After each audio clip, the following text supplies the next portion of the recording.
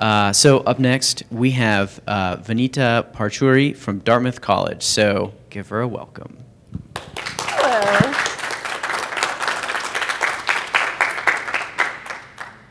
So hi. Questioning 42. So why are we questioning the answer to the life, universe, and everything? Because when we talk about a few attacks that seem to happen in the wild, we attribute this term called social engineering to those. It's just something we say when people do things and people deceptively get into systems by conning or deceiving other people or just conning the system, basically. That's kind of what social engineering seems to be right now. So yes, we have the answer. We know what went on. We know what people did. We know how they got in. But what's the question? As deep thought gave out the answer and as people were trying to ponder the question. So what is it that we're trying to solve now? So what are we trying, where's the engineering in social engineering? So we just say this, but what does it really mean? And if it is engineering, in fact, then why are we just saying this is something that someone with some charm and tact can pass through a system? But where's the engineering part? That's not engineering. So what is all of this? So that's what this is going to be. Let's just dive in. So at a very macro level, the talk is going to be about some case studies that happened in the wild, basically some attacks that were supposedly called social engineering attacks that happened, that were widely publicized, but nothing really seems to be done about those things yet. And then get the lowdown on the theory, basically what that means, engineer what aspects of aspects that could be engineered from the data, basically, whatever case studies that happen. And then what I propose is a way of visualizing this so-called problem. And right now, we don't even know what this problem is. As I said, yes, social engineering exists, but what is the problem that social engineering is being targeted at? Is it identity theft? Maybe. Is it theft for financial motivations? Yes, in some cases. But we also see that in a lot of cases, these are not the primary motivators at all. So in which case, how do we do the risk metrics? What is this problem called then? So that's kind of interesting to look at. So that's what we're going to talk about. So yes, these were the case studies that I'm talking about, where in 1995, the most expensive domain name till date ever, sex.com, which was sold for $13 million in 2010, I believe. The domain ownership was transferred by a malicious person just sending a fax to the domain registrar. Yes, I see people giggling there.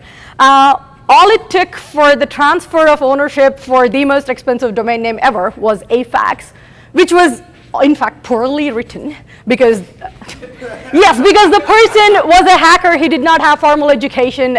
He did not go to school. There were a lot of spelling and grammatical errors, which should have been obvious, but the registrar just didn't care, which we will get into it, the policies and the culpability of registrars.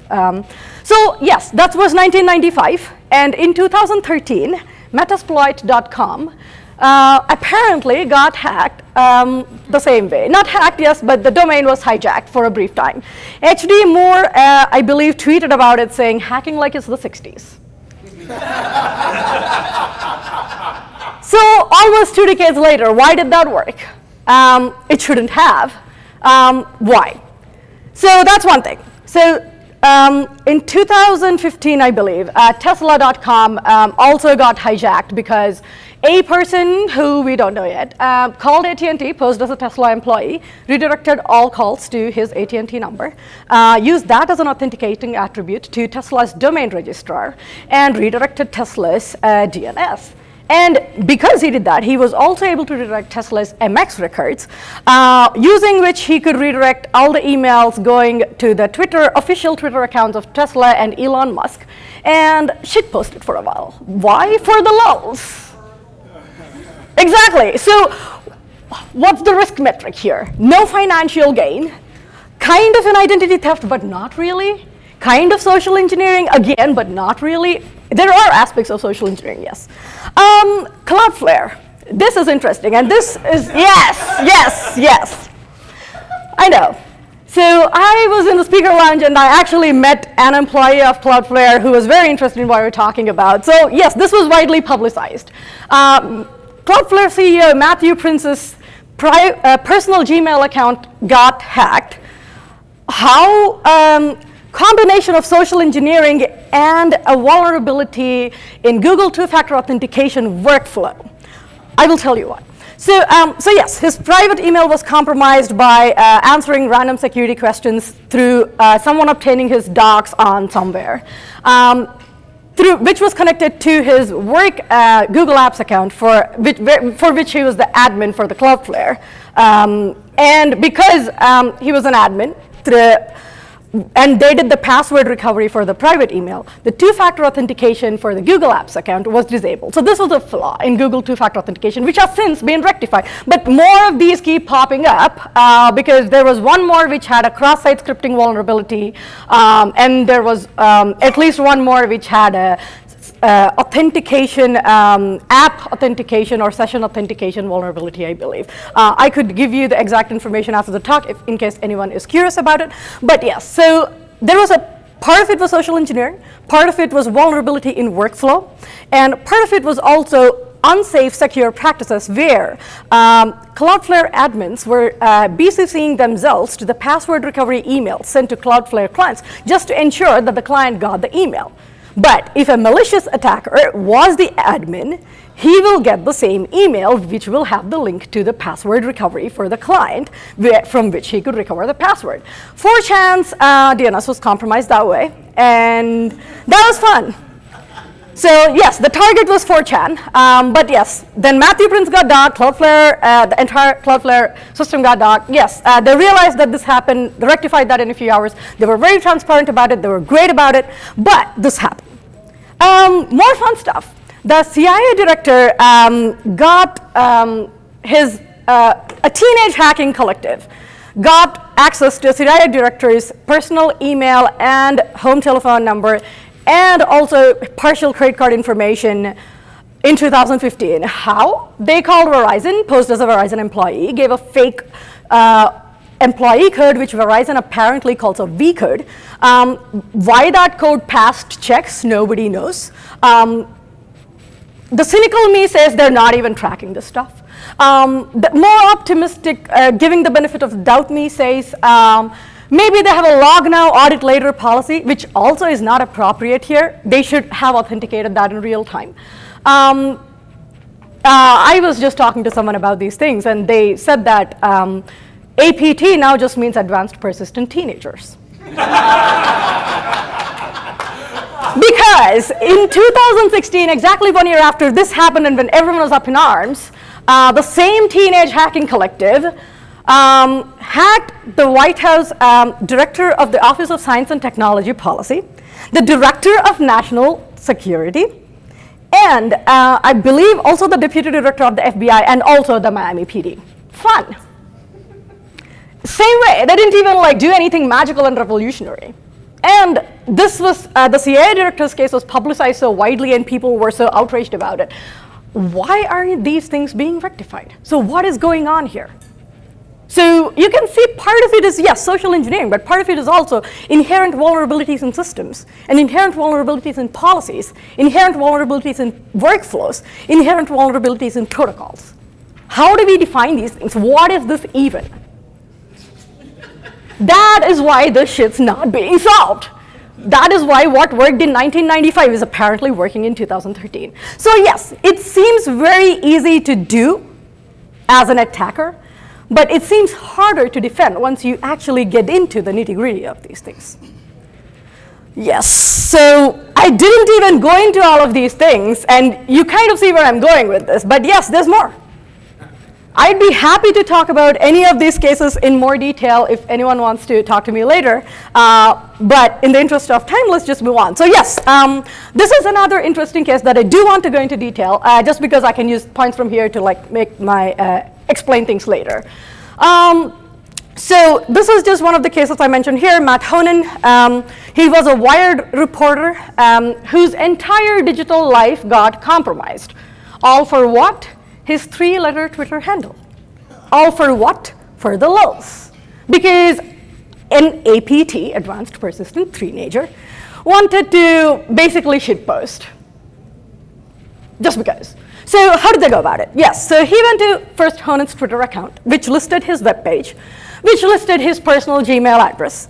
But then, yes, you need to control that Gmail address. How? Unfortunately, Honan did not enable two-factor authentication.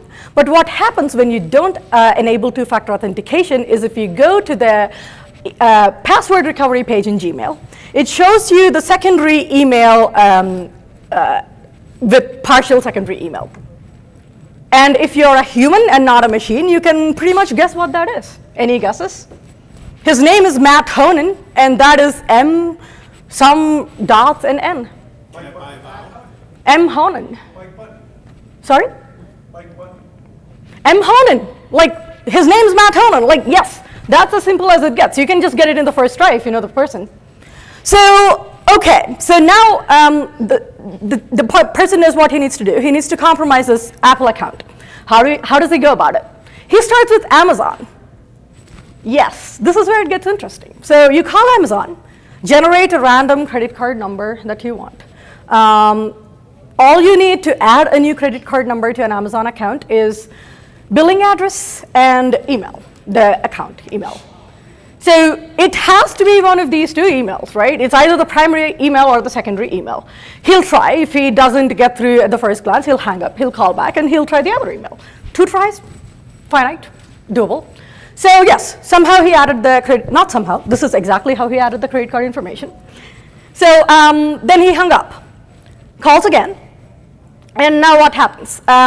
You claim to have lost control of the email associated with your Amazon account, so now you want to add another email, which is the email controlled by you, the malicious person. Yes, I'm a bad person. So what do they ask you now? They ask you for, yes, your billing address, and another identifier, which is the financial information, which you just had. So give the whole credit card number for all they care. So yeah, you're basically in. You now have control over Matt Honan's email. Poor thing. So why do you want to do this?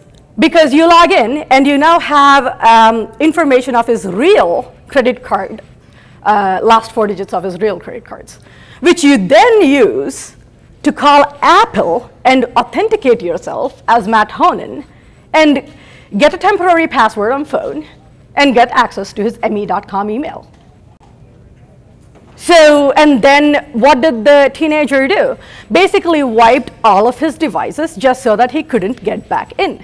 And I was talking about this yesterday at a mixer to another person who was telling me that, this didn't happen in Honan's case, but he was telling me that there's a new kind of attacks where people are holding your Apple devices for ransom, because if not, they will wipe them.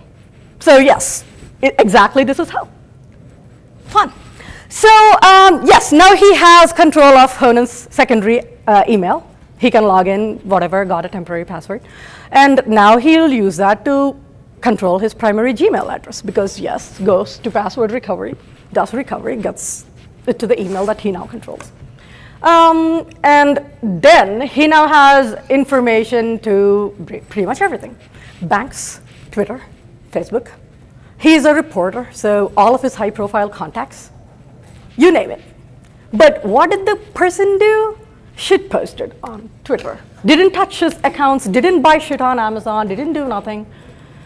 Just shit posted on Twitter for a while. For kicks and giggles. For the lulz, yes. So how do you do risk analysis here? What according to you now is a high value target? Verizon account? Comcast account?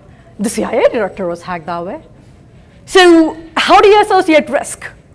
What's your probabilities now when you're trying to engineer this? That's why it gets complicated. So even if, given that you even have a mechanism to like sort this out and engineer that, we don't. That's a different story. I'm trying to get there. So yes, and yes, all of these things go on, but I wanted to have some fun. So I tried some shit, and shit worked. Shit that shouldn't work worked. I tweet stormed, ranted so many times, told them every time things went wrong, why they went wrong, and how they shouldn't go wrong. But I don't know. They don't seem to be doing anything about this. Yes, we'll get into the whole motivations and that in the next slide, but what did I do? So yes, Amazon claims that this thing that happened doesn't happen anymore, and yes, it doesn't happen, I did check. But I called Nordstrom, which is almost like calling Amazon. What did I do? I just called them with the number on file for the account, A account. I did it to myself, but I could do it to any of you. So be nice to me, I guess. I just called them with the phone number on file, and they're like, "Hi, Vineetha, what can we do for you today?" Didn't ask my billing address, didn't ask me to verify myself, like didn't care who I was, just cared. I mean, a person called with a number, which is easily spoofable. Even a teenager, yes, could do it. What did I do? I redirected a package I sent to myself. And what did they ask me? Zilch. Just the new address that I wanted to redirect the package to. So while we're at it, can we also please update my address to this new address that we're redirecting the package? Yes, they did it. And while we're at it, can we also change the phone number associated with this account? Kind of, yes. And while we're at it, can we also change the email address associated with this account? So yeah, I was just pushing to see how far I can get away with. And that's when they started asking me questions. So that's when I hung up. But then I called back. No, it's not over. I called back. So now what do I have? I have my other phone number that I control. I have this new address that, again, I know. Now the old address is irrelevant because address on file is now my new address. And I just changed my email because I know my zip code, I know the email, the old email, I know my new billing address. So yeah, I basically owned my own Nordstrom account, whereas I could own yours too. So yes, be nice to me. So yeah, that was fun. And then yes, eBay. So when we go back to this cases, yes, in the case of @n, because that was single letter Twitter handle, he was offered as much as 50 grand for his Twitter handle. Yes, and @JB was offered almost 500 grand, probably by Justin Bieber fans, but let's not get there, let's not judge. We're nice people, or not. So yes, these are worth money. So what happened at @n? @n got compromised eventually. Obviously, yes, there's enough motivation there.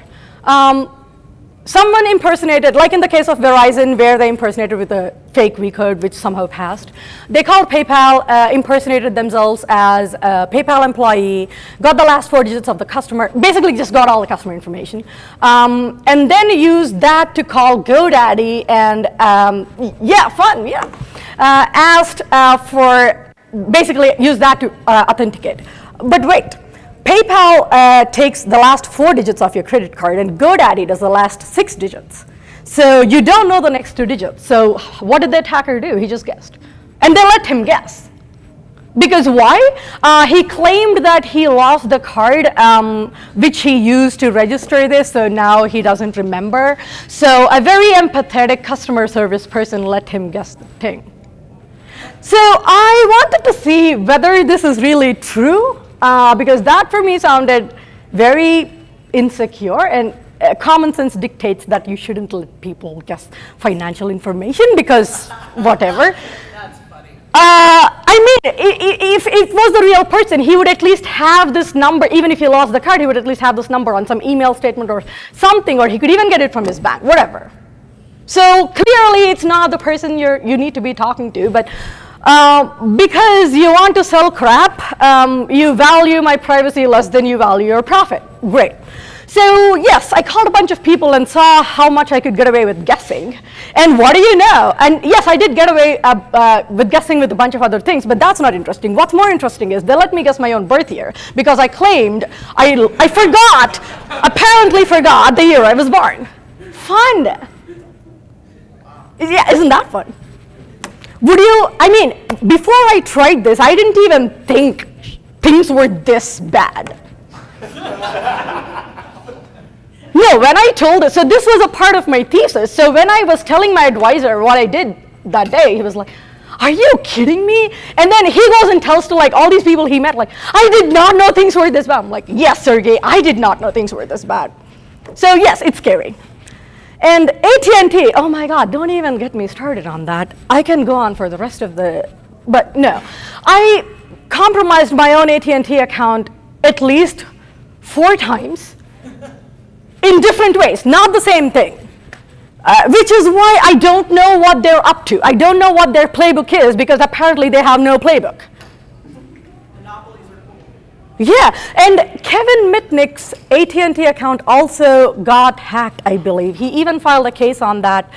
Yeah, that was fun, and this was a while back. And then now, very recently, not exactly AT&T, but the FTC Chief Technologist Lori Crainer's phones were, phone account, like mobile phone account was compromised because someone claiming to be her went with a fake ID, got a bunch of fancy iPhones, and just left. And then the real Lori Crainer's phones just got disabled.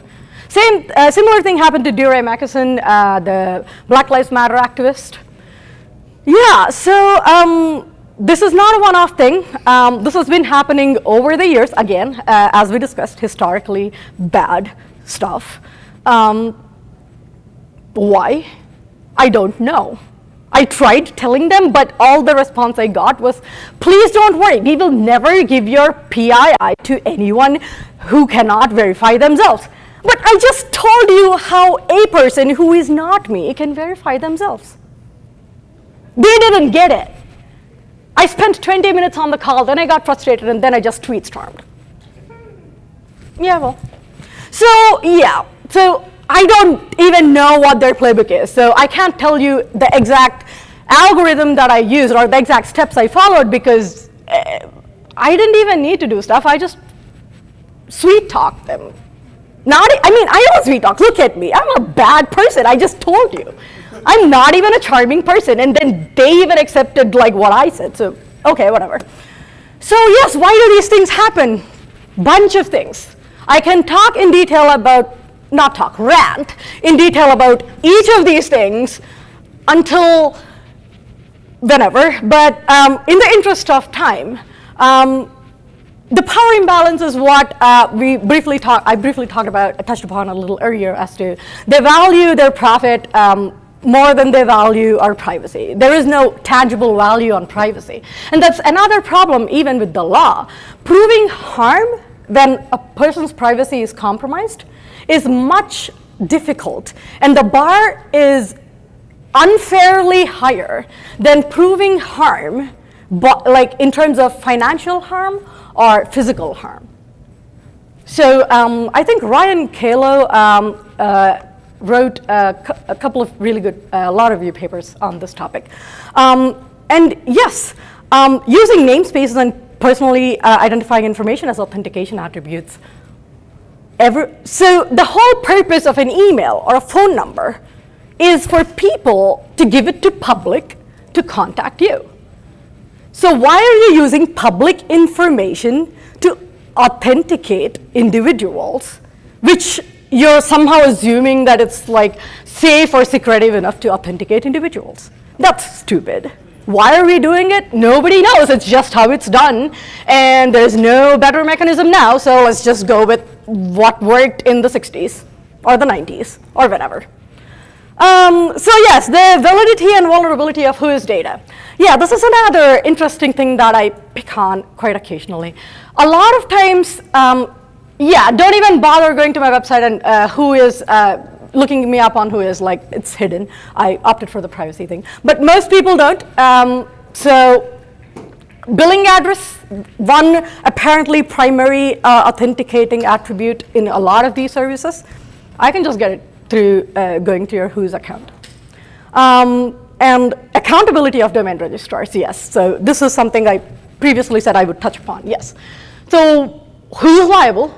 You just get a fax and then you don't even verify and then you just transfer ownership, or in @n's case, GoDaddy let them guess, didn't even check with @n and just transferred the ownership of his domain to an attacker, who then held that up for ransom and wanted his Twitter handle.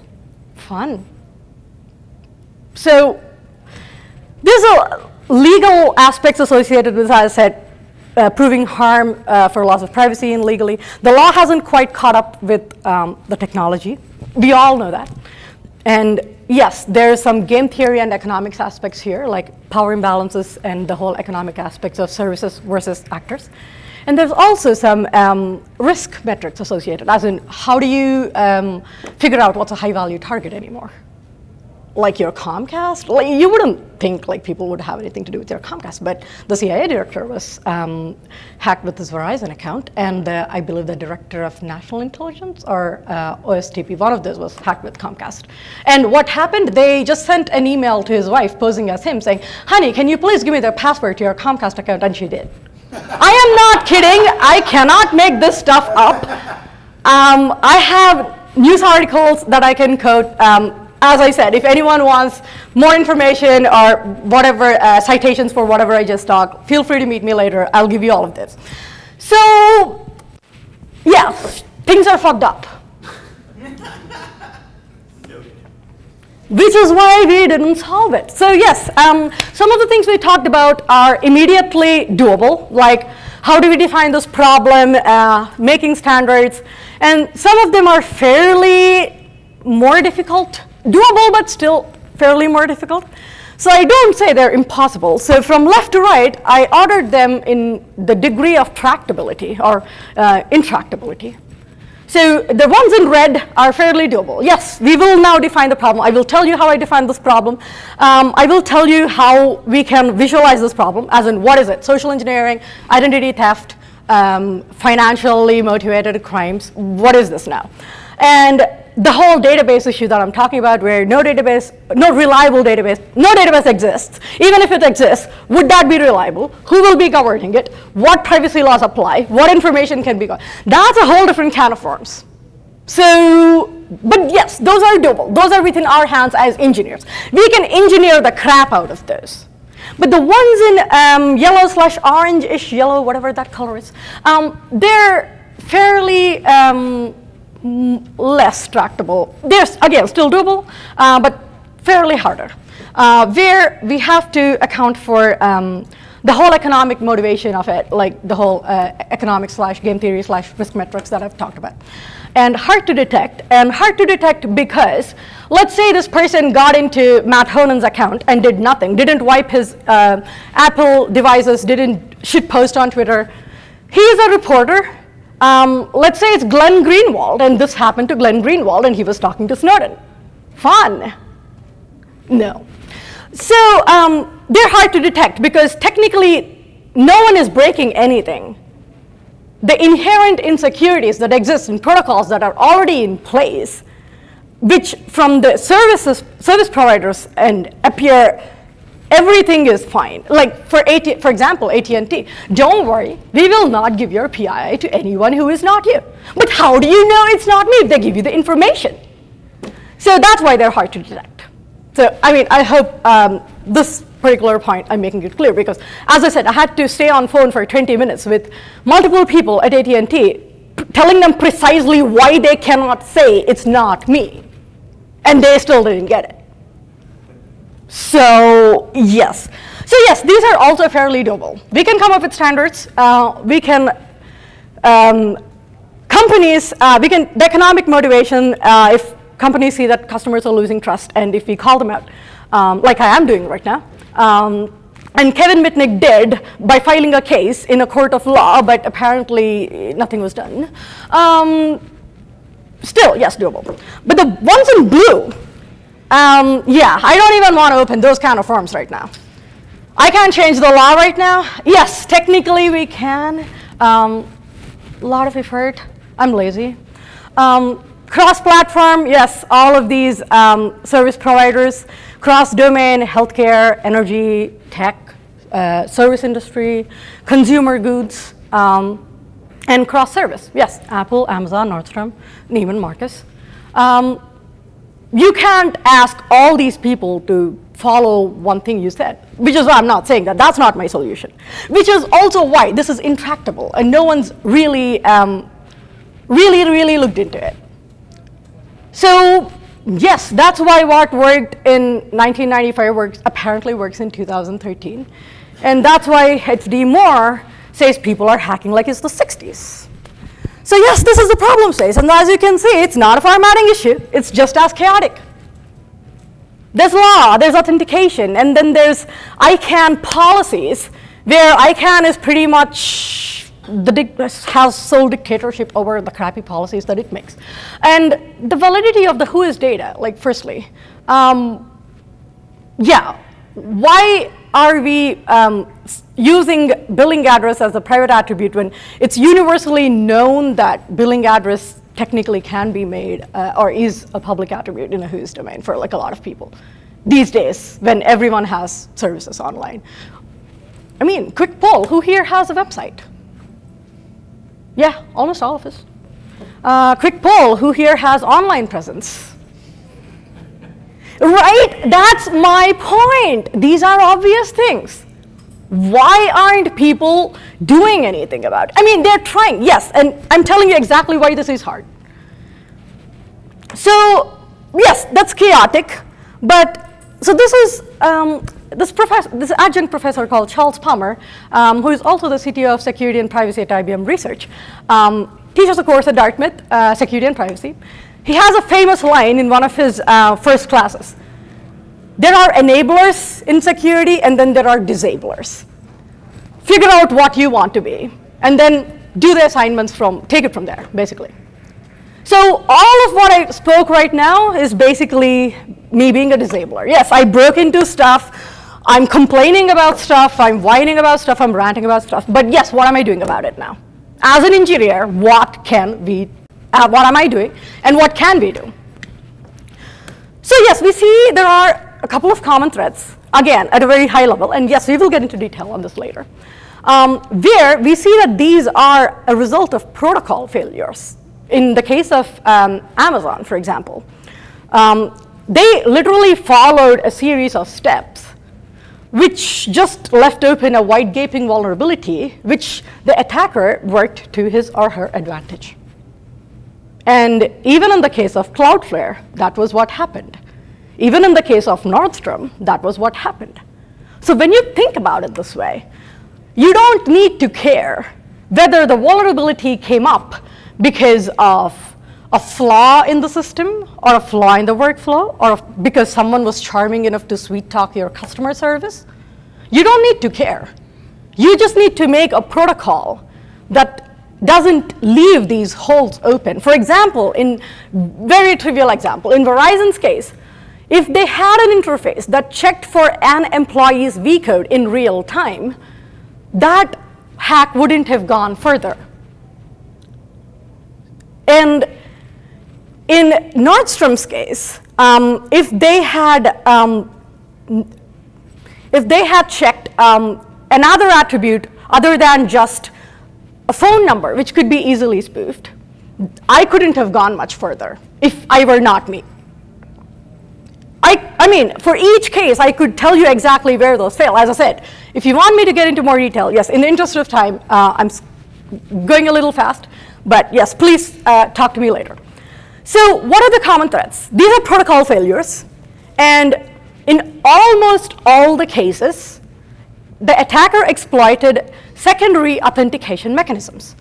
Like they either forgot their passwords, or they either forgot their security questions, or they either wanted to do something secondary, like change an ownership, or like do something. So secondary authentication mechanisms by default cannot be as strong as primary authentication mechanisms, because we go to secondary authentication mechanisms only when we cannot fulfill the requirements of the primary authentication mechanisms. Very simply put, let's say you're traveling abroad and you don't have access to your phone service, and then you have a two-factor authentication, and you will not get the code nav because you're in Paris. So maybe temporarily you will use a one-time token, authentication token that Gmail gives you. Or if you're not that savvy, maybe you'll just disable two-factor authentication for a week, because what's the worst that could happen? Yes, so secondary authentication mechanisms by default have inherent insecurity in them. So given this, and given that there are also protocol failures, and given that this is what it happens, how do we go about these things? So, a couple of ways. Until now, we are focused, and yes, Matt Blaze makes this argument very beautifully in this paper that he wrote toward a broader view of security protocols. Those who follow me on Twitter probably know about it. I keep ranting about this paper in so many contexts because, yes, this is universally relevant. I see this paper that could be applied in so many contexts. Because get this, the dude made a protocol out of ordering wine. Yes, yes, I see your expression, and that was the exact expression I had when I first read the paper. I was like, holy shit. I was brain exploding. Because he says, his argument in that paper is that over the years, humans have perfected this request-response interaction scenario where we figured out through evolution the most, or at least an optimal or suboptimal, whatever, scenario where one party doesn't lose or one party doesn't have an undue advantage over the others. For example, when you're ordering a wine, you do not pay them unless you get your wine. But if someone's giving you the wine, they will ensure that you don't leave without paying.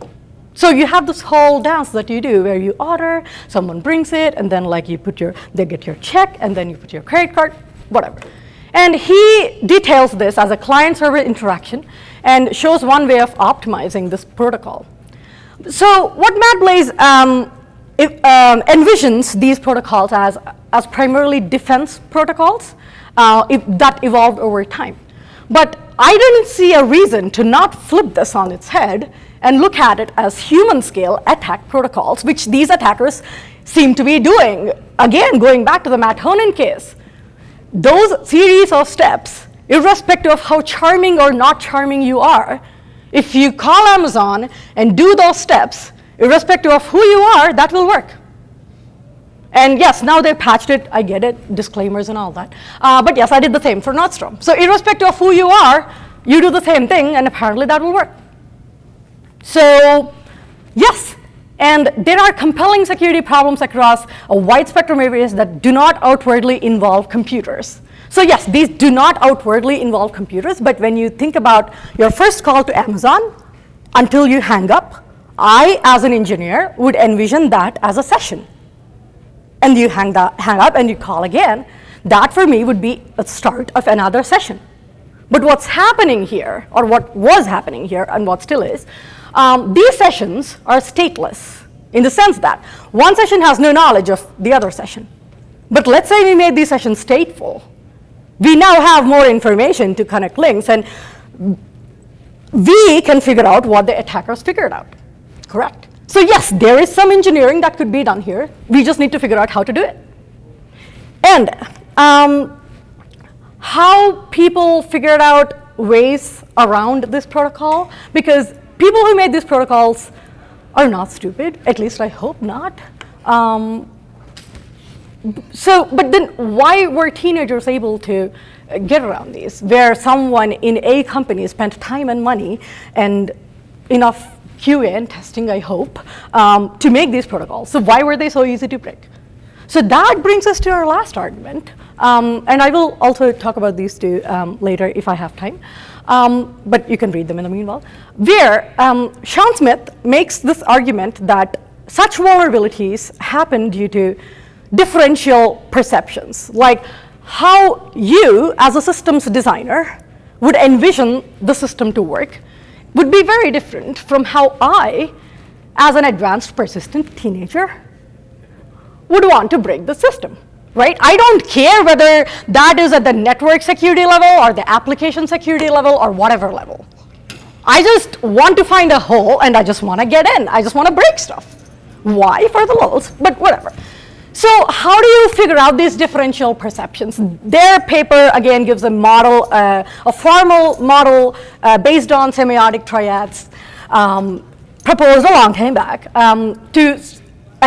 yes, over 200 cases to see why this happens and where these triad breaks and how we could avoid these things. So, sure. I have an outrageous group. Yay! I didn't get the time, so it might not sit too well. It's That's like, fine. kinda heavy. Thank you. You're gonna have to play the model with the book on the head and like not turn too hard either way.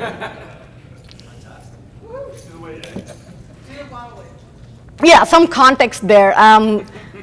Yeah, this is the first time I'm speaking at any con, so I was like a little nervous, so I just said, let's all wear tiaras and be goofy and then just give our talks. So I started this hashtag TiaraSec on Twitter, which somehow just took off. And yes, I will also be judging the Tiara contest at TiaraCon. So if you guys are around, feel free to come. It'll be fun.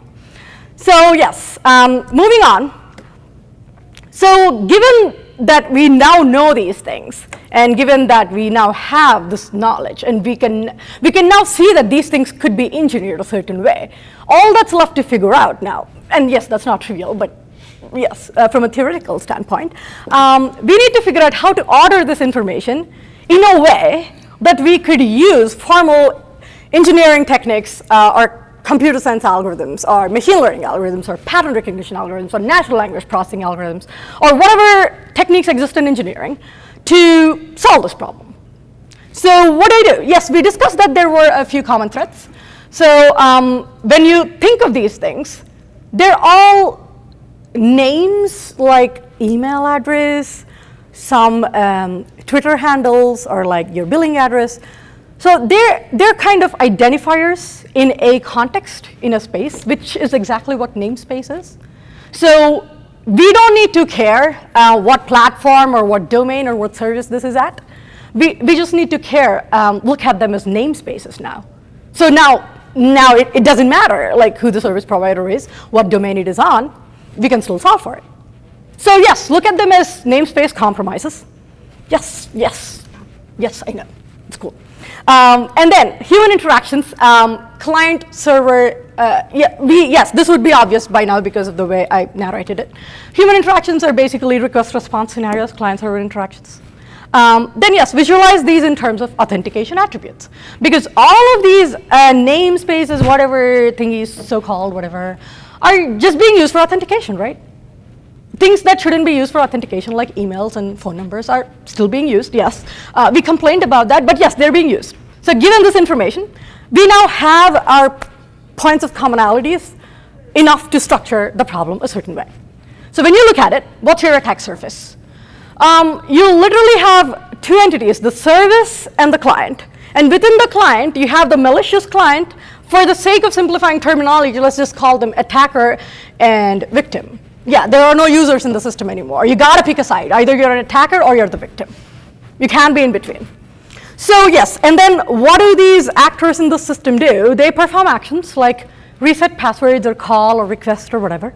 And then, yes, and your attack surface has this obvious authentication attributes that we've been harping on about, which shouldn't be used for authentication, like your PII, your financial information, your contact information, and knowledge, like your security questions, passwords, one-time passwords, pins, codes, whatever. So now that we have this structured, how did I derive the whole engineering thing that I'm talking about? Yes, so this is the engineering part. The not so good part is, yes, we still don't have a very reliable database for this.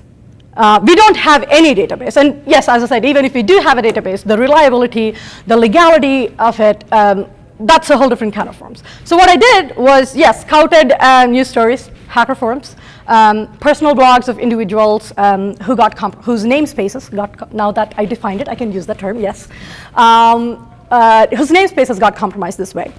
And I had to manually verify. And this is the whole Metasploit exploit I talked about, where H.D. Moore said. So H.D. Moore tweeted that they got hijacked, domain hijacked because of a fax. And later, another PR person from the domain registrar said that they did not, in fact, get hijacked by a fax, but another employee, one of their employees was social engineer or something.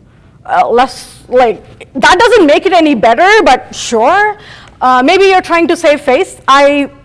I personally believe HD more than I would believe a random PR person of a domain registrar. So that is why this is unreliable. It just based on who you instinctually trust more. Maybe you don't trust HD more and you trust like a domain registrar better because you believe in the systems and entities and whatever, I don't know. So yeah, that is where the whole database thingy got tricky. But I used my best judgment, and wherever I did that, I marked that with terms and conditions attached and with like all the necessary disclaimers.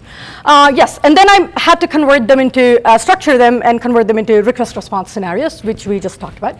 And then I sanitized the data and performed lexical analysis. What I mean by sanitizing, and I do have a slide after the end of my talk, and if we do have time or if people are willing to wait, I can get into that. But what that just means is I removed the stop words like a and the and random things like that, and then punctuation marks. And lexical analysis is mostly, it's easier to say it with an example. For example, when you see the word reset, you know it's either going to be a security question or a security answer or a password. And that is going to be within 2 or 3 words away from when you ask for a reset. I want a password reset. I want to reset the password for my whatever. So when you remove the, like the stop words, it'll be reset and password that you get in your database. So you see these as bigrams and trigrams now. So you now see the engineering part coming out. So yes, that's how I did the lexical analysis. And that's how I structured my data and derived an ontology. And Rob Graham, who conned me into giving this talk, yes, I hope you're watching. He basically just called me out on Twitter and said, hey, your thesis would make a great talk, give a talk. And then a couple of other people, Munin, who's sitting right there, was also privy to this con. We're like, yes, yes, that would be an interesting talk, yes, do it. I'm like, okay. So he says people don't really use the word ontology around here. So what that just means is a way of ordering knowledge. It's not taxonomy, because taxonomy just means I have to give names to it, but names are already given. So I'm just arranging this already existing knowledge a certain way, which could be engineered. So that's what I derived. And I know you can't really see much, but like that kind of looks like this. So just to give you the scope of what I'm getting at there, I will tell you what they mean. They're the financial information, like knowledge, the contact information, and the PII. And these are the attributes that I derived by using that lexical analysis from the case studies that we just discussed. And I analyzed over 70 or 80 individual cases. So it's basically like social media, Facebook, LinkedIn, or then contact information like text, fax, voice call, basically all these key attributes that people use for authentication. So, and then, so now we know what because we got our key stuff and we arranged it a certain way now, so we kind of have an idea of like what's important now. So now we know what we require to form a system like this. So, and yes, stateful sessions, that's the most obvious one, which I've been harping on about, like, and you've probably got tired of that. And then track attributes in authentication request response, because when someone requests you for stuff, there cannot be a lack of response. You shouldn't be able to sweet talk your way out of things by giving a fake employee code. Irrespective of how charming you are, the system shouldn't let you do that. So this now feels like it will have a whole different aspect of human-computer interaction, HCISEC.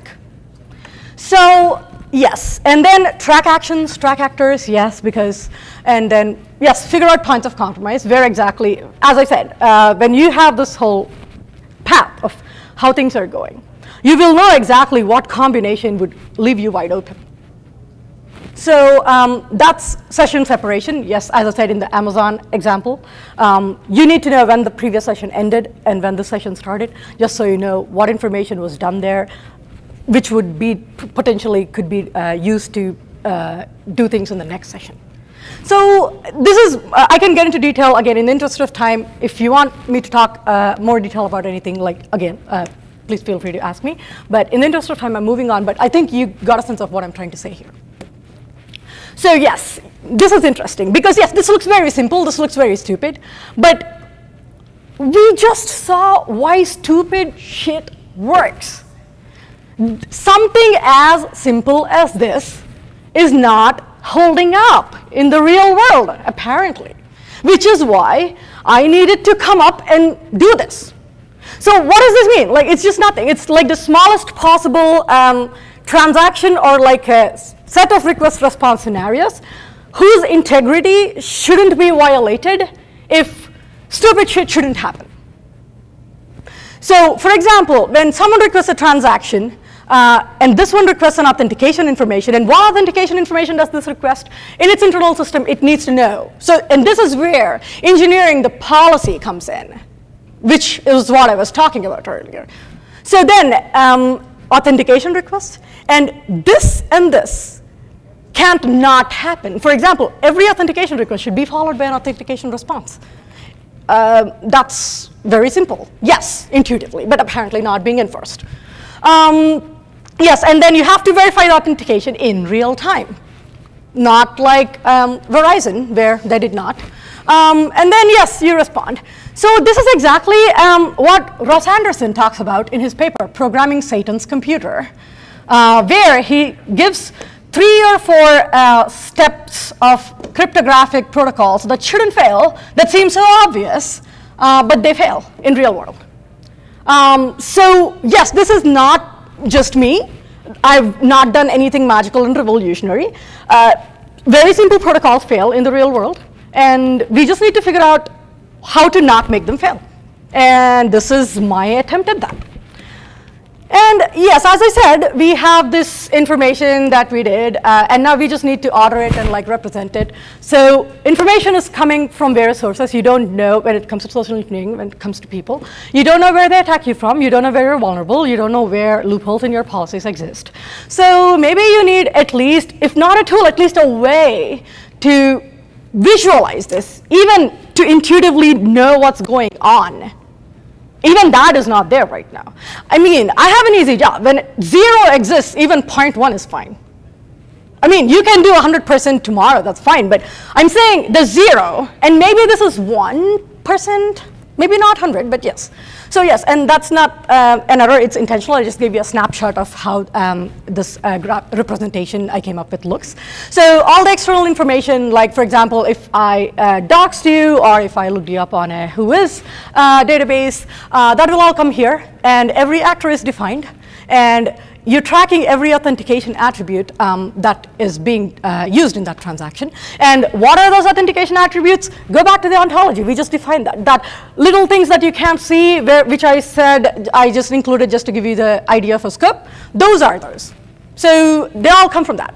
And now it's a summary, and then yes, there's a session delineation, and you have, the next session starts here, so now you have knowledge of previous session. Kind of works, I think. Yes, so if this was so easy, why isn't it done? Yes, it's not easy.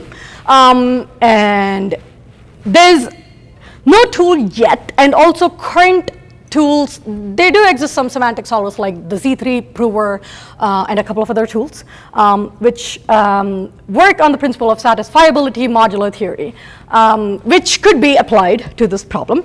But we don't know whether the granularity of what we want works with the granularity of what the tool does. And if not, it's not that hard to make new tools for this, provided people are convinced about this. And how would people be convinced about it? Maybe I should like come give a talk, which I'm doing right now. So yes. What about formal modeling? What about tool compatibility? So yes, these are the things that, because we just started out with this, we need to like look into further. And future work, all the limitations are potential for future work. So yes, formal viability and analysis. Why aren't we able to visualize attacks? This is my last slide, I know I'm over time. Why aren't we able to visualize the attacks that happened in 1995, which are happening now? Because we don't have something like this to at least intuitively see what is going on. So yes, we now have it. So we can go from here somewhere and maybe do more formal stuff and do more math. As I gave my disclaimer right here. I should be exempt from doing math right now. So yes, we can do at least retrospective attack analysis is also valuable here. In which case, we don't even need to predict and prevent attacks. We can at least ensure that whatever happened, like when the CIA director got hacked in 2015, the director of the Office of Science and Technology Policy of the White House will not get hacked the same way by the same hacking collective the very next year. At least we can do that much if we have a system in place like this. So that's the USP. I mean, I'm not saying I've solved for world peace. I'm saying I'm giving at least something where nothing exists. So yes, and defining risk metrics. As I said, how do we even define what's a high-value target for us anymore? At Matt? No. My Comcast account? No. But yes, because. So that's a whole different kind of worms where you use game theory, risk analysis, risk assessment, and potentially use machine learning to maybe even predict risk. So there's a bunch of ways you could go about it. As in, it's a separate problem in itself. This is a separate problem in itself. And tool development is a separate problem in itself. But these are now doable because, yes, we just discussed how we can structure this information and what this is even right now. So yes, any questions? Actually, Yes, please. sorry to put it. So just so you guys know, the closing is going on out there. So we can definitely do Q&A in here. But I don't know, we might stop recording or how does that work? I'm happy to stay if people are happy to stay. Okay, cool. All right. Okay. Yes, please. Oh, actually, Sorry, so you talked about the victim, the attacker, and the services, right? Correct. So as a victim, what can I do to be less of a victim? That's a great question. And no, that's honestly a great question. Because let's say you now have a tool that could give you these kinds of information. Let's say you input these attributes and you name your service, like say Amazon or Apple. It's public knowledge as to what attributes they take, correct?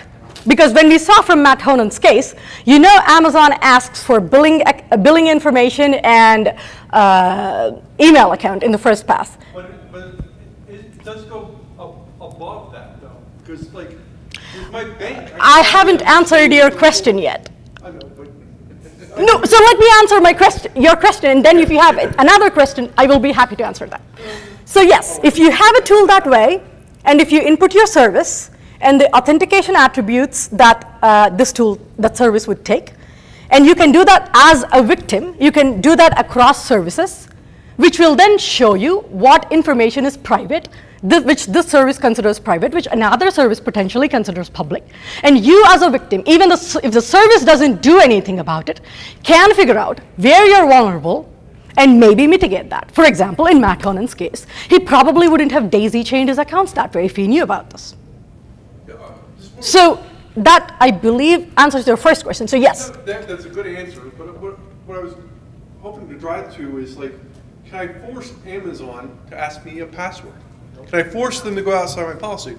On some places you can. This is also a great question, which is why I needed to answer your first question to get here. Yes, great. No, seriously, these were the questions I was expecting, and I don't know who you are, but I like you. So that, for me, what you just asked, boils down to a protocol/policy plus an interface problem. Because, as I said, irrespective of how charming an attacker is, he shouldn't be able to sweet talk his way without giving an authentication response. So let's say the interface doesn't show the customer service executive what the answer is. But if I'm just giving a trivial example here. But if there exists an interface where the customer service representative inputs whatever a person claiming to be the legitimate user says, then only then it will go to the next step. So you cannot guess. They shouldn't be able to let you guess. So that is one way of going around what you just said. There are other ways. As I said, this would be a very good problem for HCI sec. And there are multiple ways you can implement that. And yes, if you have a system like this in place, we can making tools is purely dependent on context, and we can make tools based on context. And I just gave one context. So this is an interesting talk, but I come from a risk background. Great. Have you ever done a risk assessment before? Not very. So as I said, I'm a computer science engineer, but I did read up enough about it for us to intelligently at least talk about it on a basic level. So I've done them for clients before, and they hate them. These are companies. These are big companies. Right. They have like that much I knew. They have known threats and things like this, and I'm looking at this and I'm going, my mom would have a stroke before she would ever do something like this because it's so complicated. It's something that involves a tremendous amount of analysis over people's lives, and these are people who, for the most part, aren't technical. No, I agree. So I'm not saying in this room it makes sense. No. I totally agree with you, and which is why I'm talking to people in this room, because now they will go back to the companies that you speak of, and the service providers might see value in it, so that your mom doesn't need to do it. So my whole point here is, as a tech-savvy user, yes, you can still apply this, but technically, users shouldn't need to. You should make protocols and policies better than what you're currently doing. And as a company, if you probably look into stuff like this, you could make better protocols where your mom doesn't need to do the things that the company should be doing. So the problem, the quagmire that you run into, though, is it's a trust issue, for one, and it's also an information issue. There's an information black box between companies. So the companies themselves, Amazon doesn't know what Apple makes public. Apple doesn't know what eBay makes public. They do. That's my point. So how did the attacker know? When you ask for these, how did I know? I just called them and said, look, I'm logged out, tell me. And you will know what attributes they use. They should share, but even if they don't share, it is not difficult to figure out. It's not what they consider public that they share, it's what is public. It's you can find out who is, what you can buy from LexisNexis. Stuff you can look up on Spokio, that's public regardless of a constituency. It's public, it's public. I do have a question for you. Sure. Another one slightly from a risk background. I'm curious as to whether you're aware of any related research whereby you could combine this work with a risk assessment that shows, say, the annualized loss expectancy of any particular... That was, yes, no. Please finish your question, but I see where you're going. Please finish. Any particular thing, because you propose so many different mitigations here, and they all seem to be ones that have the potential to actually be totally effective. Are you able to, first off, break it down into individual actions that a company might take? And second of all, is the information even out there for you to be able to estimate loss expectancy? Yes. So see, this was the exact questions I ran into when I was doing this stuff. So my primary contribution as a computer science engineer was this part, where I ran a bunch of algorithms, machine learning, natural language processing, pattern recognition stuff, mined data, figured out what needed to be done. The next step, though, and I did go to business school just because of what you said. I mean, I knew my formal knowledge as a computer science background person wasn't enough, so I just went to business school to study risk assessment. I mean, among other things, yes. And that would be the next thing I would want to do. So I now identified these problems. So as I said, when I talked about these, each one is a problem in itself. And it's not even a sub-problem. It's a total legit problem in itself. And that is highly impossible for a person to do in a period of 1 year. But yes, this would be my future work, or whoever is working, to look more into defining risk metrics, as you just said. No, I mean, I'm so glad people are asking all the right questions because they totally tie into everything I wanted to talk about. So yeah, that is a totally legitimate area that I would want to work on this in the future. Any other questions? Yeah, definitely. I echo what he said. Excellent, first of all. All right, thank you.